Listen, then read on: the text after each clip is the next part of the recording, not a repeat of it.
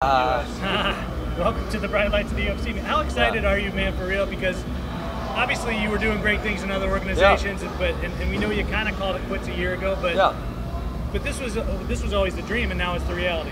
Yeah, I mean, when I retired in last November, I meant it, and obviously I think it was, I don't know if I remember, it was end of October, early November this year. I got traded, so I got the opportunity to fight those guys who ranked above me and prove how good I am. How much of that that was going on behind the scenes did you know about as it was happening, or were you finding out about it the same way we were? No, there was a few other opportunities during my retirement of maybe, something working out where I would get to fight someone who's ranked above me. It kind of fell through, and for a while there was just nothing. Chatri and I, we kept in touch just about other stuff, really, not even about fighting. And then one day they called me up and said, "Hey, how about we trade you?" And I'm like, you could do that? Exactly, like that's the thing? And he said, yeah. Called me back a couple weeks later, and he said, hey, you're traded. I'm like, God. Was that the only way you were going to do this, is if you were able to come to the UFC and if I was, the only way I was going to fight again is if I was able to fight someone who's ranked in the top 5. I said to prove I'm the best. And so, like I said, there was a few other avenues that we were trying to make that happen, and this was the one that worked out. Were you surprised that DJ was on the other end of the trade? No, not at all. I mean, Matt Hume, who's the matchmaker for one championship, is DJ's coach. They're really close. And, so I guess I kind of knew of DJ's unhappiness for a while, if that makes sense. So, yeah, when that was an end, I mean, it was kind of like, hey, it's, what would be the right term here? It's kind of a validation of how good I am. I mean, they fucking traded the best, I'll say the best fighter of all time. I was going to say the best flyweight, but how many title defenses do they have? 11 or 12? I mean, literally, that's possibly the best UFC champion of all time. They traded him for me. So, that in itself is validation that they see the value in me. What do you think about now the flyweights might not have a home in the UFC after that trade? Yeah, I mean, that's kind of been, obviously that's been rumored for a long time. But they just made that Dustin Ortiz and Joe Benavidez today. So I don't know. I still don't know if I should believe that. Do you believe it? I did for a while. I don't know anymore. Yeah, that's what I'm saying. Like, I did for a while. I don't know anymore. Obviously, one championship would be more than happy to pick some of those guys up. Like they got DJ. And when you look at it, really, strictly by the numbers. At the lightweight, welterweight, there's over 100 fighters in both divisions. It's just the UFC, right? And then if you go, on the extremes, right? It's a bell curve. The flyweights, there's like 30. The heavyweights, there's like 30. And so obviously, the majority of the people are middleweights and welterweights, lightweights and welterweights, so everyone's packed in the middle. So I mean, there just aren't as many small guys. That's just how it is. That's life. I mean, wrestling has minimum weight classes too. It's like I have all kinds of high school kids. Minimum weight class is 106, and they weigh 94 pounds. Yeah, freaking sucks. That's life. Life sucks sometimes. You've talked about you going to the UFC for years and years and years. Yeah. Are you yourself a little surprised it actually finally happened? When I retired, I was telling the story the other day. I remember I interviewed to be the Badgers head coach for wrestling I think it was March or April, maybe March. I don't remember when. But I remember leaving the parking lot and there was like 2 people on my shoulder, and one was saying, well, thank God you didn't get the job, because if something would happen, then you can fight again. And if I got the job, then I wouldn't. And I remember the guy on my other shoulder saying, you dumbass, you're retired. You're never going to fight again. Like, you should have got this damn job. And so, it's like, I think parts of me thought I would fight again, and parts of me thought there's just no way it's going to happen. So this fight against Robbie Lawler was scheduled for January in Anaheim, UFC 233. It's delayed to 235 in March. How does that change anything? Does that affect the fight? Yeah, when I look at it from, I was really pissed when it happened, because I was ready, and I even volunteered to main event against Robbie in Brooklyn. And then Robbie said no, so then they were forced to move Benavidez Henry for that first ESPN card. And so then they were looking for a main event. I volunteered to fight Colby, I volunteered to fight Usman, and they're so scared, right? Usman is like the ultimate hypocrite, and he's so dumb, he can't even put his sentences together. He realized, like, I'm not a hypocrite, I said earn your shot. Well, no, that's exactly why I said you're a hypocrite, because that's literally what Colby said to you. And it's like, and then they pretend they don't hear me, like, despite the fact that they've been in the UFC for 4 or 5 years, despite the fact that Colby won an interim and Usman's pushing, their social media followings are still minuscule compared to mine, despite Colby running this stupid-ass MAGA gimmick, despite Marty from Nebraska trying to act like he's Kamaru. And so they're just uninteresting people.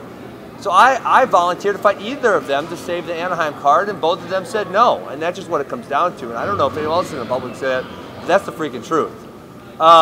So when they told me he was moved back, I said, damn it. I was kind of pissed. I thought about, well, you know what? It's probably good. I was going from retirement to in the cage in 9 weeks. I mean, I was retired. I wasn't training. So going from retirement to in the cage in 9 weeks, that's pretty quick. But I had my mind set on that's what I was going to do. And so now that I have a little more time, it is probably like when I look at it from looking down, that's probably better for me. It's probably a lot better. When did you actually find out the card had been canceled? Wednesday or Thursday. It was like an hour before they announced it. I got a call and said, hey, we're going to move you to March 2nd. And I said, okay, that's fine. And obviously, Robbie's still the opponent. I don't care. Let's go. How much conversation have you had with Dana since this all happened? Almost none. Almost none? Negligible. I've talked to Hunter Campbell quite a bit, but not Dana. I mean, he said some stuff about you in the past. It's not as bad as he said about other people. Sure. He's been critical. Absolutely. Now that you're here, is it like water under the bridge? I mean, what's that conversation going to be like? No, I think when one person and another person have a disagreement, the thing you need to do, if you want to have respect for each other, is sit down and have that conversation. We haven't been able to do that so far. He said nice things about the media, but that's also probably because I volunteered to do the dirty work. I volunteered to switch, be the main event against Robbie. Robbie said no. I volunteered to fight Marty from Nebraska. I volunteered to fight dumb Colby. And so he sees in the value in what I'm doing. It's not he's being nice. It's whatever, though. But, what has happened in the past doesn't just go away. It's not just... And I think, because of his position, he thinks that's how it goes. And listen, I'm here to fight people in the cage. I'm not here to be anyone's best friend. And if we've developed friendship because of that, that's fine. But I'm here to fight people in the cage. Do you feel like some of the stuff he said in the past was only because you weren't here, or do you think he really believes some of it? I'm sure to a certain extent he believed it. I mean, it had kernels of truth in them. But yeah, I mean, there was a lot of BS in there. I mean, a few of them were just told me he needs more experience. I mean, that one was like the funniest one of them all. Yeah, so a lot of them were BS. Did you expect to sit down with Dana, by now? Well, I approached him in New York and said, let's go sit down. Let's talk for 10 minutes. Let's get rid of this shit, Did you do it? Nah, he was busy. He was going to do something. And you've certainly been around him enough times over the years when you're in here cornering guys and stuff like that. Yeah, absolutely. Yeah. I don't know. He doesn't see the value in it. It's fine. Kamaru said he had signed a bout agreement to fight Tyron. Yeah. You're obviously close to Tyron. Was there any truth to that at all? I believe he has. I don't know that Tyron decided to fight him. Tyron wants to fight Colby. And honestly, Colby and Tyron's the one that makes sense. That's going to sell better than Marty from Nebraska versus Tyron. Marty from Nebraska's got 30,000 Twitter followers. Literally no one knows who he is. He's acting like he's this big deal. He doesn't have a following. People don't know who he is. You can say, I fought 12 times in the UFC or whatever. You're not interesting. People don't know who you are. You're freaking... The most interesting thing that's happened to you is me calling you Marty from Nebraska. So Colby, you said, is doing the MAGA gimmick, as you said. Yeah, it's pathetic. Tyron has represented Ferguson, Missouri very well in the Absolutely. past. That right there, on paper, there's a lot of emotions between there. Are you worried it might go too far? No. We fight in a cage. Are you on drugs? I mean, we get in a cage and try to hurt each other. What's too far? Maybe are we gonna give him swords or something? Well, I guess like you saw what happened at 229 after the fight when they hopped the cage. Yeah, that was awesome when Khabib almost beat up Drake and then little wimpy Dylan Dennis, and he was like, yeah. That was fantastic. No, listen, we fight in a cage. Wait, I mean, if you gave him swords, maybe I'd say, okay, let's take the swords away and let him settle this. You know what? Colby he's so dumb he has to pick the lowest common denominator. It's like, I can't get people interested in me, so I have to throw this MAGA gimmick out there because that inherently makes people upset, right?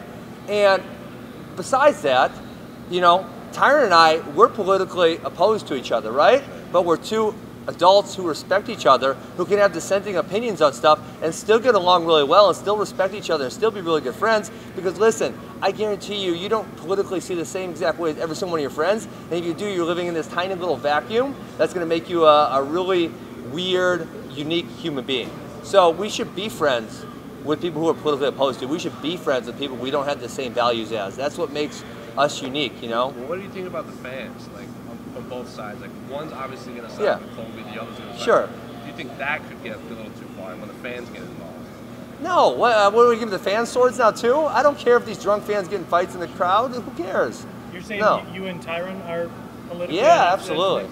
You can't just unfriend each other on Facebook because that's how it goes. No, we love each other. We talk about it. It's fine. It's like, man, if I could only be friends with people I had the same political ideology as, damn, I'd be screwed. I only have like 14 friends because I got some really unique ones.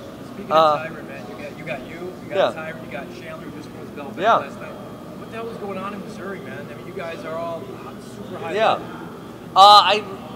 College wrestling produces good fighters. Obviously, Tyrone was the first one from Mizzou to get into that. I followed, Chandler followed. But I think that's all it is. Mizzou is obviously having a lot of success. There's other colleges. Oklahoma State's had a lot of success. Johnny, which he was successful. There was a little bump there, and then USADA came and got him. Daniel's had a lot of success. There's been other people. So Arizona State had a lot of really good fighters. Kane, Bader, CB. There's a lot of people there. With one championship, the weight class changed a few years ago. You've been fighting recently closer to 185, right? I've been fighting. So the weight I weighed when I fought one championship, the weight I weighed to make 170 are the exact same thing. There's literally no difference at all. So I usually cut the water weight, if you will, from 183 to 185, somewhere in there. And so one championship, you had to piss hydrate and be 185 or under. So it's the same thing. Talk a little bit about Robbie as an opponent. I mean, he's a guy obviously whose durability is there, and the guy who's zombie and walks through everything and doesn't go away. Well, he gets choked though. Sure. Yeah. So he didn't walk through those.